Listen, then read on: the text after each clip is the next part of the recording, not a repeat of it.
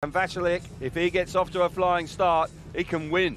He gets really, really confident. Yeah, said it so many times. It's a tough race. I mean, look at the riders on the inside of him. Zmarzlik had a disappointing season so far, hasn't won a round. Oh, he's leading the championship. It's desperate. Here we go then. Heat number 4. Tapes are up. What a stop from Zmarzlik. Superb. Absolute masterclass from him. He fires himself to the front. Vaculik's working hard. Right outside. Neck and neck down the back straight.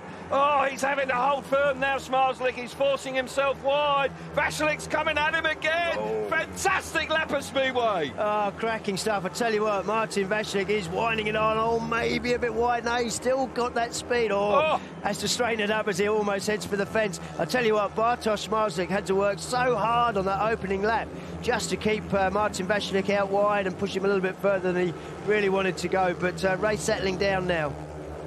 Bartosz Zmarzlik had a lot of pressure early doors there, just beginning to pull away.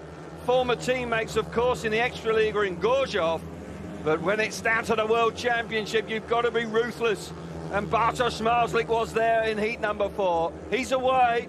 Hülkenberg's back in third, with Ty Woofenden out of the points, but the championship leader starts in fine style. Superb start out of gate number 2. Absolutely ripped his arms out that bike to the first corner, and then had to work hard to keep Martin Vaculik at bay.